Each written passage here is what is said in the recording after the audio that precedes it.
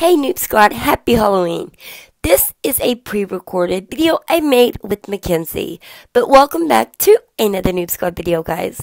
So I wanted to cover what is going on with Roblox, why it's down, and why it's been down for so many days.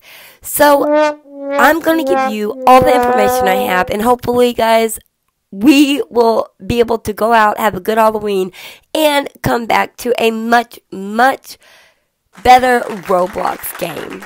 Okay guys, so Roblox has tweeted that we believe we have identified an underlying internal cause of the outage.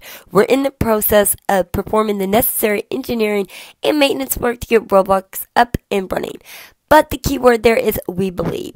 Here is the incident report I have up in the top hand corner, and it is an active incident, meaning it is continuing to go on.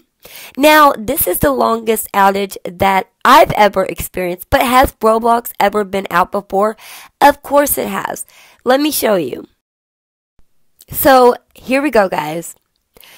Roblox has been out July 30th, July 13th, July 1st, June 12th, June 9th, my daughter's birthday, May 25th, May 13th, April 29th, January 18th. And that is of this year, guys. So it has happened before, and obviously it's been fixed. But let's talk about the real issue other than our boredom and our inability to play our favorite games or make videos like myself.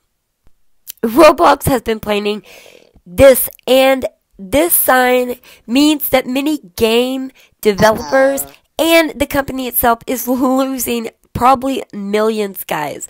We may not be able to log into our favorite games, guys, but these people have planned and they are not getting paid. According to Republic World, engineers have not yet been able to identify the cause of the problem. That is pretty scary, I know, guys. But you have to think, there are so many people that work for Roblox or are contracted into Roblox, and they are losing out on all of us spending money on these hard worked updates that they have tried to bring us, guys. I'm so sorry, but I will bring you more as I find out.